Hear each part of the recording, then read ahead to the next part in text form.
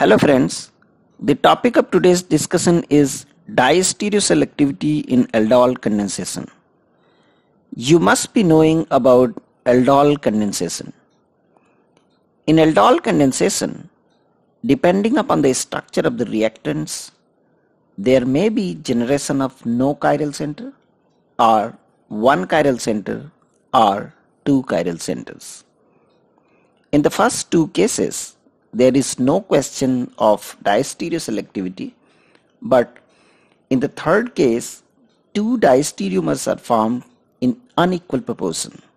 Thus, there is diastereoselectivity in the formation of one diastereomer over the other. Let's have a ketone with alpha hydrogen. When it is treated with base like LDA, it produces two enolates in unequal proportion depending upon the nature of R1 and R2. The enolate in which R2 is cis to the oxide ion is called cis enolate, and the other having R2 trans to the oxide ion is called trans enolate.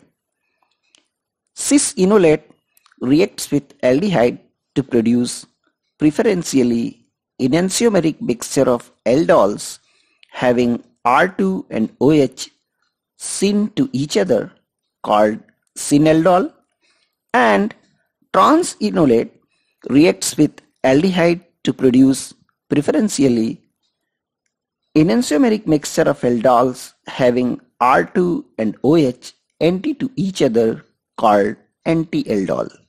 Thus, which enolate is formed as the major one is the main factor controlling the diastereoselectivity of the aldol condensation. Now we will learn how cis enolate preferentially gives synaldol while trans enolate gives preferentially anti-aldol. Let's first see how cis enolate gives preferentially synaldol. We can draw the cis enolate like this. There are two ways in which the aldehyde can orient. In one orientation, it is so oriented that H is axial, and in other, R3 is axial. Now, nucleophilic addition like this will generate six-membered chair-like transition state A and B. Transition state A with equatorial R3 is more stable, while transition state B with axial R3 is less stable because of stronger 1,3 diaxial interaction between R1 and R3. So the reaction proceeds mainly through the transition state A. A then collapses into the lithium salt of synaldol. If we redraw, it will look like this. After acidic workup, it will give corresponding synaldol. Now let's see how trans enolate preferentially gives anti-aldol. We can draw the trans enolate like this. There are two ways in which aldehyde can orient. In one orientation, it is so oriented that H is axial, and in other, R3 is axial. Now, nucleophilic addition like this will generate six-membered chair-like transition state A and B. Transition state A with equatorial R3 is more stable, while transition state B with axial R3 is less stable because of a stronger 1,3 diaxial interaction between R1 and R3. So, the reaction will proceed mainly through transition state A. A then collapses into lithium salt of anti-aldol, which can be redrawn like this.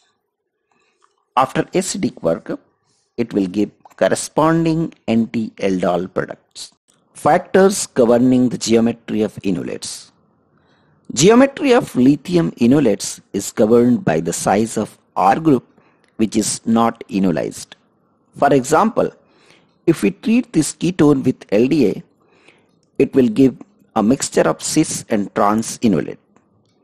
The percentage of cis and trans enolates varies with the size of R. Bigger the R, higher will be the percentage of cis enolate. In this case, if R is equal to ethyl, cis and trans enolates are 30 and 70% respectively.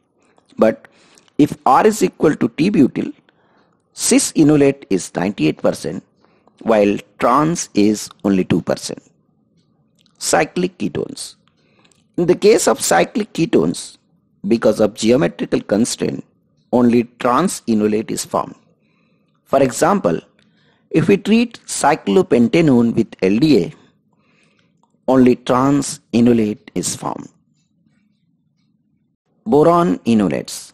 In the case of boron enolates, the geometry of enolate mainly depends on the size of substituents on the boron atom. Bigger substituents favor trans enolate, while smaller substituents favor cis enolate. For example, ethyl phenyl ketone, when treated with chloro-dicyclohexylborane in the presence of triethylamine, produces trans enolate because of two bulky cyclohexyl groups, while the same ketone, when treated with 9-BBN triplet in the presence of triethylamine, produces cis enolate. Here, the boron is the part of bicyclic structure.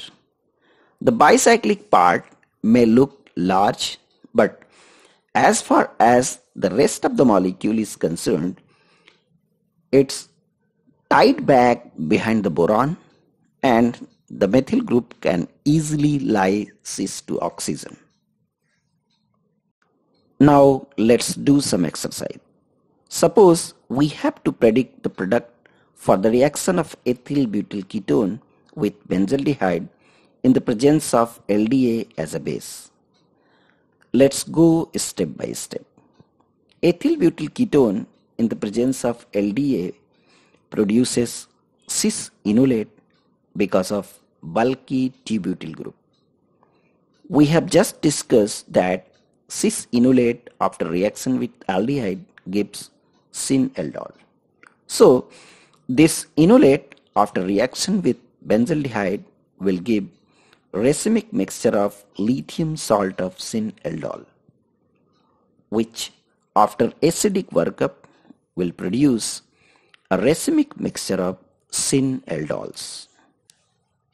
Let's have another example in which we have to predict the structure of the product for the reaction of cyclopentanone with benzaldehyde in the presence of LDA.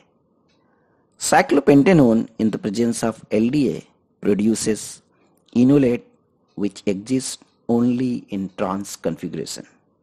We know that trans enolate after reaction with aldehyde gives anti-aldol.